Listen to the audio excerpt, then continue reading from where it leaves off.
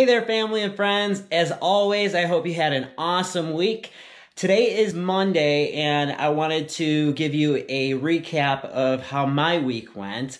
I'm a little late kind of doing this video, and I don't know, not too much of an excuse, I guess.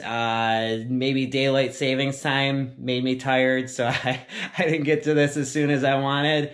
The first highlight I wanted to talk about for this week is that on Friday, Jordan and I went to Joysticks. Now, Joysticks is a local barcade. It's a bar and an arcade. So it was really, really cool. They had a lot of games that you could go and you could play. You could play all the games for free. And from what I heard, we were actually pretty lucky. There was definitely people there, but it wasn't so swamped that we couldn't play the games. Jordan and I got to play pretty much whatever we wanted, so it was a bit of a blast from the past. I got to do Teenage Mutant Ninja Turtles. There was an NBA game. A lot of the players are kind of from the 80s, maybe early 90s era, so I recognized a couple of names, not too many to be honest. But it was a lot of fun. We did air hockey, and for sure I would go again. So I'm going to lead off with that and show you guys some of the clips from our trip to Joysticks.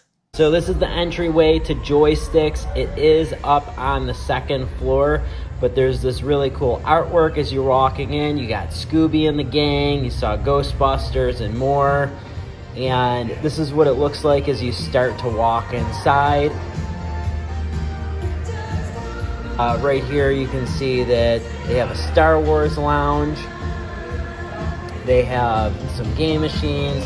In the corner there, there's a drum kit on the stage. I don't know if they have live music. I know they do karaoke on Wednesdays. They have all these games that you can play for free. This is the Goonies Lounge. Really, really cool, really detailed. Everything in here is high quality. Just a cool place to hang out. I love the detail. It's really immersive. They have the throne for the Game of Thrones, and you actually have to do a drink challenge to be able to sit in the chair. We saw a couple people do it the night we were there, and they have a nod to Haunted Mansion as well as Jaws. I mean, this is just so cool. It's like 80s, 90s throwbacks.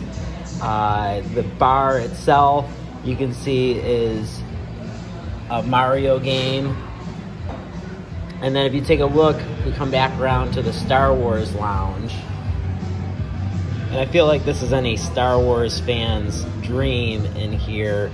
They have the Han Solo and Carbonite here. They have replica lightsabers. Several different helmets from Darth Vader, Stormtroopers, Tusken Raiders, etc. All the movie posters. And then kind of these behind the scenes shots. It just looks like they're doing outtakes. And then one of my personal favorites, a nod to Ghostbusters. So again, really, really cool. I loved the theming that they had there. There's just something about going to a place and being immersed in some sort of ambiance that they're trying to set. So I really enjoyed that, for sure would go back. Now the rest of my week was pretty much focused on making improvements in the master bedroom. So I want to show you guys what I was able to do there. All right, so I'll just give you guys a quick scan around the room. You can see definitely a big difference here. There was no furniture, so it's starting to look like somebody actually lives here, but I really like how everything came out. This furniture, I think, is beautiful. It was really easy to set up. I'm planning on putting a TV here. This did come with a mirror, but I'd prefer to have a TV in the room here. So my plan is to just leave this as is, and I'll figure out what I want to do with the mirror later, I guess. Moving around the room next, we have this plant that I got from Michael's, and I know that my mom would be super proud of me because not only was this on sale, I think it was originally $90. So not only was it on sale, but I also used a coupon and I got this for about 40 bucks, which I don't think you can beat that price. And I think it looks great.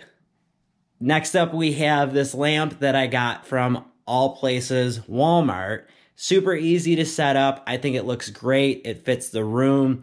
Everything in here has this really modern style.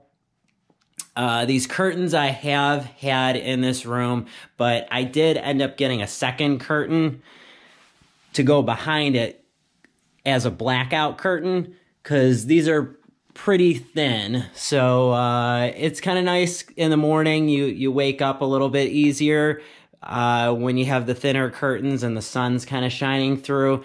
But I like it to be a little bit darker, so I'm really happy with those. A lot of the things that I got in this room are actually from Ross's. So these nightstand lamps, I got both of these from Ross's. Really happy with how they look, and they kind of became a focal point of the design for the room. So as you'll see, I have a lot of grays and I have splashes of gold, and these lamps were kind of the inspiration for that. I ended up finding this painting also at Ross's. So it's got the grays, the splashes of gold. I like the circles because they go really well with kind of the Disney Mickey Mouse theme, being that circular pattern. As you guys remember, I got to design this bed sheet, and I think you can see it's really starting to come together. This gold tray is also from Ross's, as well as the painting that's behind it. So I went with a little more color over there. And all in all, I'm really happy with it. I feel like it almost looks like a really nice hotel room. So again, I'm just really thrilled with how this came out. It was pretty easy to put all the furniture together, thanks to my buddy Jason, who helped me to bring it into the room.